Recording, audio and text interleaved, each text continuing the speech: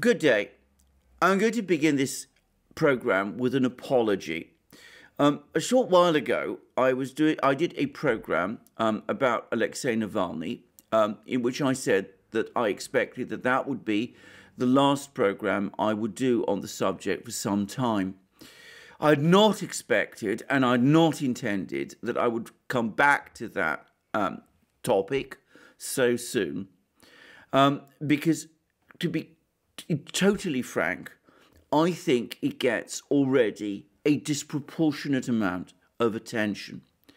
Nonetheless, I feel that I have to say something about it, precisely because, somewhat to my surprise and disappointment, sections of the Western media continue to dwell obsessively on it. So why am I bringing up the topic of this discussion again today? Well, as most of you no doubt remember, at least those of you who are interested in Navalny, Navalny is a Russian dissident and blogger who last year became involved in a scandal or in which he was allegedly poisoned by the Russian authorities with a certain an agent. I'm not going to mention its name because apparently YouTube doesn't like me doing so, but a certain agent, and who, after being saved through the treatment he was provided in a Russian hospital, was then transferred to Germany at the personal, on the personal order of President Putin himself, following a request from Angela Merkel, and there was again supposedly diagnosed as having been poisoned with this substance. That in itself was sufficient to cause a major outcry in the West, but that outcry was made even greater when, to most people's surprise, Navalny took a decision to return to Russia. When he did return to Russia, he was immediately arrested by the Russian authorities, who charged him with parole violations. Navalny having two previous convictions for fraud, which date back several years, for which he's received suspended sentences, and which come with strict parole conditions, which the Russian authorities say he has been violating. Navalny was tried for those parole violations and sentenced to a 2.5-year term in prison. And he also faced a fine for having uttered words which were defamatory of a war veteran. Anyway, all of this created a great deal of discussion and debate in the West. There was much passionate writing in Western newspapers and much passionate commentary in the Western media about how Navalny was Putin's greatest political adversary and how Putin's time in office was numbered because Navalny had managed to capture the imagination of the Russian people and would lead an uprising which would bring Putin and his regime crashing down. At least that was the commentary. And sure enough, there were going to be protests to oppose the Russian authorities' decision to send Navalny to prison. And I always said that this was all wildly exaggerated, completely disconnected from reality, that most Russians didn't think much of Navalny. Those that actively disliked him far outnumbered those who supported him. And I predicted and expected that very few people would actually turn out to those protests. And that actually turned out to be the case. And the turnout was so embarrassingly low, though you would not think so from following the Western media, that to the annoyance and indeed, I got the sense, anger of certain Western media entities and Western funders of parts of the Russian opposition, the protests in support of Navalny was suddenly called off. Anyway, Navalny was then taken to prison. He then claimed that he was suffering from all sorts of health conditions. He then announced that he was on a hunger strike. There were supposedly concerns that he was about to die. A major petition was organised online for his release, and there was talk that the protests would happen all over again. And on Wednesday, 21st April 2021, an important date in the Russian political calendar, since it coincides, surely intentionally, with Putin's major keynote speech to the Russian parliament, his presidential address to the parliament and to the nation, it was decided on that day to hold more protests again. And in the run-up to those protests, we were reading again across the Western media the same claims that these would be the biggest protests in Russia's post-communist history, that they were going to show that the regime was tottering, that it was on the brink of collapse, that the Russian people had turned against the regime, that they were supporting Navalny, that Navalny had now managed to cut through the regime's propaganda and had managed to mobilize the Russian people behind him. Well, as things turned out, the size of the protests turned out to be even smaller than the previous protests that had taken place following Navalny's return. The Russian police say that the total number of people who turned up was 14,500 across the whole of Russia, of which 6,000 were in Moscow and 4,500 were in St. Petersburg. Some other commentators put the numbers higher than that, but even those Western media agencies which have reported the protests have conceded that they were relatively, or indeed very, small. In fact, they were so embarrassingly small that I noticed that many Western media agencies, newspapers, TV stations, and the rest, which had been building up their stories in preparation for huge protests. There was talk that 130,000 people would turn out in Moscow, that those agencies, somewhat bewildered and baffled and unsure what to say, decided simply not to cover the story at all. I think this ought to be a good lesson to the West and to the Western media about the realities of Russian politics.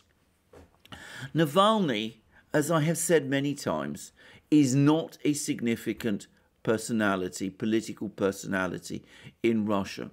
When he confined his activities to blogging and sought to expose corruption within the government, he did attract for a time a certain amount of attention. Corruption is an issue that does concern many Russians, and it does exist in Russia, though my own experience tells me that it is nowhere near as severe as it once was, and nowhere near as severe as many Westerners think. However, when Navalny started to involve himself in politics, and when he started to take pro-Western and pro-US positions on many topics, he lost a great deal of the interest and support he had had before. Quite simply, there is nothing more toxic for a Russian politician than to appear to be supported by the West. This is regardless of what political positions a particular politician takes.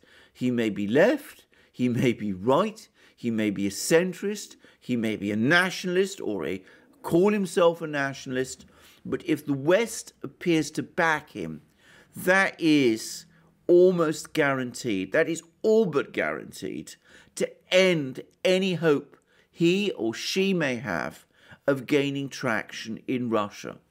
It is very strange that this fact, this very simple fact, is one that is simply not understood in the West, and which the West continues to fail to see.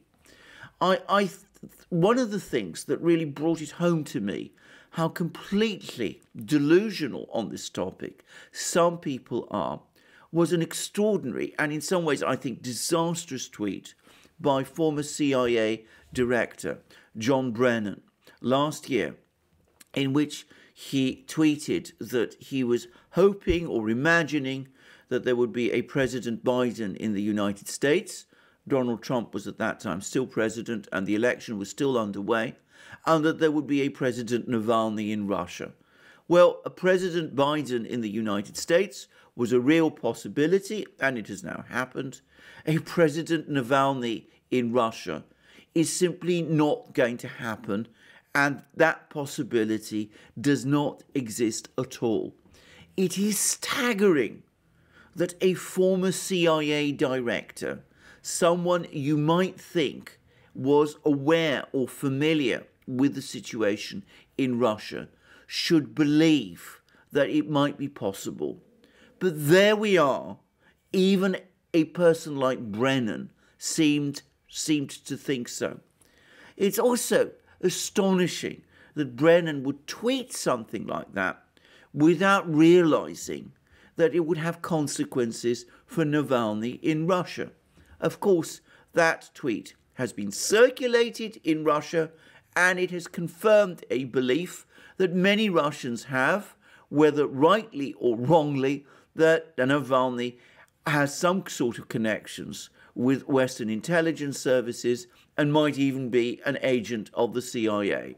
I should say straight away that that is not my own belief. I think that is most unlikely for various reasons, which I'm not going to go into in this program, but that his foundation receives funding from the West is indisputable, and by talking about him in that way, as far as many Russians are concerned, Brennan has all but outed him as a CIA agent. So, unsurprisingly, the number of people who are prepared to come out in support of him is going to be very small. My own guess, by the way, it can only be a guess, is that that figure of the Russian police, 14,500, is about right.